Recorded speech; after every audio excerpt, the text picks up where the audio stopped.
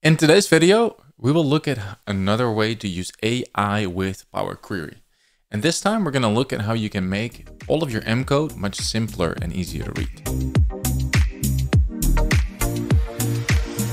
Power Query adds quotes around your variable names whenever they break certain rules. That doesn't change that your code still runs, but it does make things messier. Let's look at the issue, and we're going to see how AI can help us turn that code into something more clean and more readable. Suppose we want to have a date table. My website has a date table right there. And if we go to the bottom part, we can have a date table script. This is the one. That's what we're going to work with. So I'm going to copy this, get it into Power Query. And in Power Query, I go to the advanced editor, copy paste that. So when we look at variable names, the let statement has variable names at the start. They are also named as identifiers, a way to identify what you're referring to. Now, the top here are regular identifiers. Those are identifiers that don't have the double quotes and they don't have the hashtag at the start. Now, if we go a little bit below, these are considered quoted identifiers.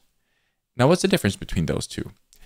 By default, Power Query tries to have regular identifiers, but that can only happen in certain conditions. So you need to start your name with either a letter or an underscore.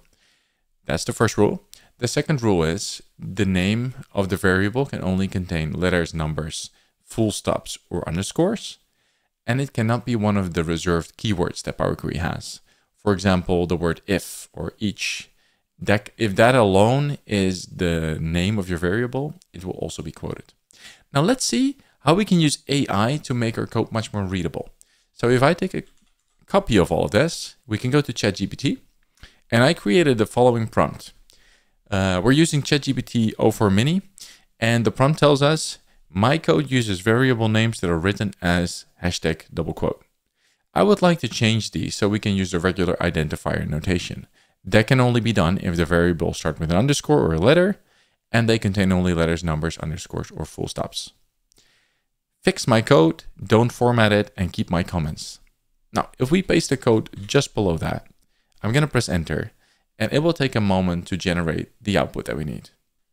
So now ChatGPT is ready with the code. We can now actually just copy this and get it into Power Query.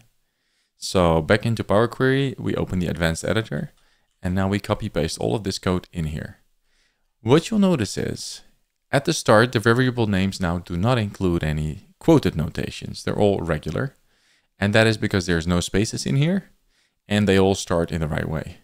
Now, if we press OK, we can see that our code is still fully working, but now all of this code actually looks a lot easier to digest. Now, looking back, could we have done something like that manually? Absolutely. It's not a difficult task, it's just a bit tedious. And that's exactly where AI helps, because AI will do the boring stuff. We get to do the more enjoyable work, and we get to do it faster.